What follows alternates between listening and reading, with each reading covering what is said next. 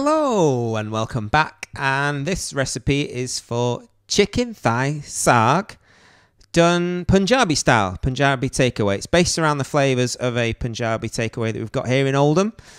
Slightly different from Bangladeshi stuff. I always found it a bit more spicy and a bit more savoury and salty, and very rare to find. So enjoy cooking this recipe. It's something I've tweaked over the years and feel that I've nailed it somewhere recently, and that's why I'm sharing it with you now. So enjoy cooking it, subscribe to my channel, and take care. Stay safe.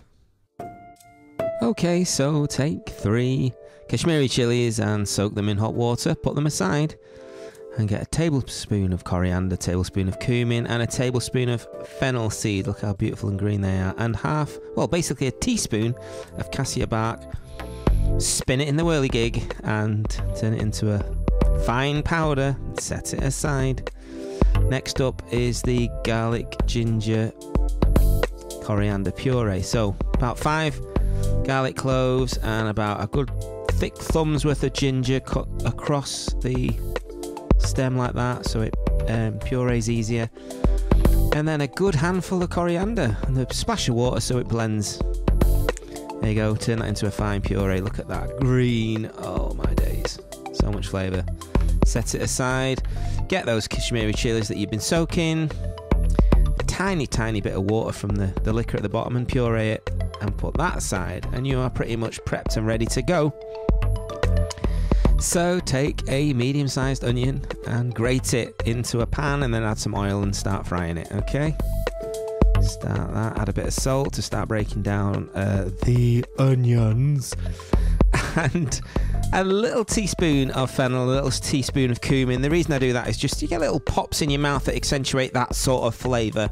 So obviously the spice mix, a bit of turmeric's gone there as well, but obviously the spice mix has all these elements in it, so when you have an extra bit of cumin, it accentuates that flavour. That's my theory behind it. It's nice to have a little surprise pop in your mouth. So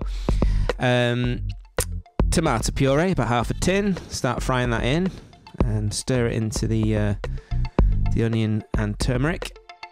There you go. Keep frying that in for a few moments. There we go, nicely sort of mixed in now. The tomatoes are frying off, get rid of that sharpness, and take a pack of chicken thighs and fry them, get all the rawness out of them, a bit of colour. Just about cooking them through to the centre, because obviously you will be boiling them, simmering them in the sauce as well. So you really want to take that chicken to just about cooked so that there's no rawness, and you can just concentrate on simmering the sauce, and that'll just take it to that point where the chicken is still absolutely succulent and soft, but cooked right through, so it ain't gonna kill you. Then take that Kashmiri chili paste and fry that in quickly, and add 2 chopped up tomatoes. But before you chop them up, cut out the nibbly bit in the middle, the stem or the stalk or whatever it's called. Cut that out. Put about 2 chopped tomatoes in and give it a stir. And get those tomato juices mixing in with all those spices that are in there so far. It's very similar to how I do the handy recipe, the chicken thigh handy. Now make a well in the middle, and we're going to fry off the onion, coriander, ginger puree. Frying it off just to make that, take off that really super earthy, strong flavour, just to take the edge off that basically.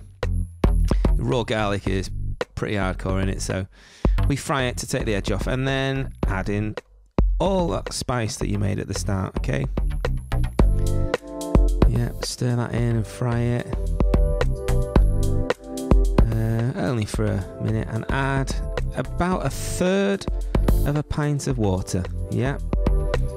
And now what's going to happen is that's going to simmer, and all those spices are going to release their oils and flavours into the chicken as it's simmering in that. Looks like a fantastic curry already, does it not? Now, unlike me, normally I'm adding a tablespoon of a shop-bought Balti Paste, and I'll give you the brand. It's not Pataks, it's another one from the Asian supermarket. And this, to me, gives it that edge that made it taste like the Punjabi takeaway saag that we used to get from up in near Royton in Oldham, off Oldham. And then add a tin of Saag. So there you go, tin of Saag goes in, just stir it in now. Let that simmer. If you think it needs a little bit more water, then add it in, but just let that simmer for a short while. Let that spinach cook through and heat through, and you are pretty much there. Dish it up into a aluminium takeaway pot to make it look proper, and garnish with some coriander and julienne ginger. Yes, julienne is how I'm pronouncing it, even though it probably makes you feel a bit nauseous to hear me even say it in my northern accent, but there you go. So there we are, that is my Punjabi style chicken thigh saag. It's fit, full of flavour. Enjoy cooking it, and as always, please subscribe to my channel. It costs you nothing and would really help me out. Bye.